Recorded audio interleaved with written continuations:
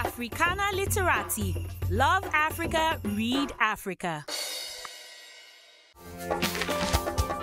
And today on our countdown is Top 5 African Books About Hair.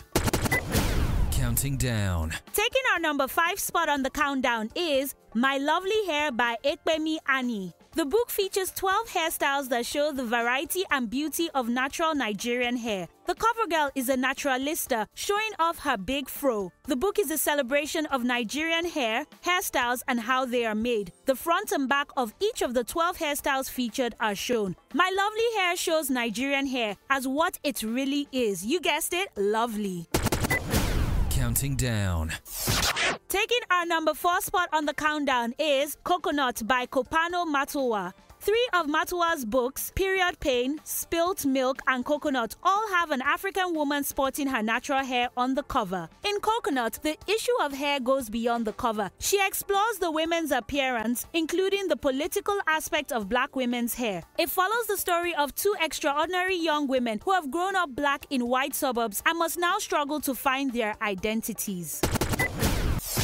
Taking our number 3 spot on the countdown is Afro, the Girl with the Magical Hair by Okechukwu Ofili, illustrated by Cherie Millers. It's a battle between conformity and freedom told imaginatively by Ofili through the eyes of his eponymous child heroine, Afro, the Girl with the Magic Hair. Described as an African rewrite of the popular Rapunzel tale, where hair and magic come together to save the day. Afro is both refreshing and captivating. Ofili's storytelling is complemented by Miller's Ankara-inspired illustrations to bring a book both children and adults will enjoy reading. Counting down.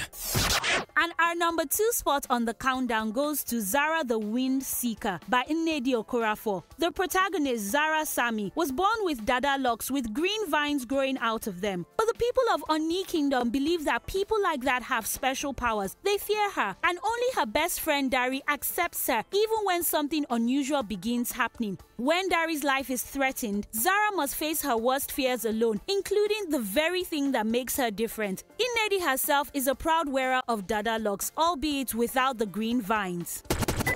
Our number 1 spot on the countdown goes to Americana by Chimamanda Ngozi Adichie. For the heroine, Ifemelu, hair represents her struggle for confidence and identity as both a Nigerian immigrant and a black American. We read about straight weaves, box braids, cornrows, dreadlocks, afros, twists, curls, kinky coils, and TWAs, teeny-weeny afros, and hair products, texturizers, relaxers, oils, pomades, and hair butter. A proud wearer of natural Negro hair, Adichie's hair journey as a person echoes through the pages of Americana.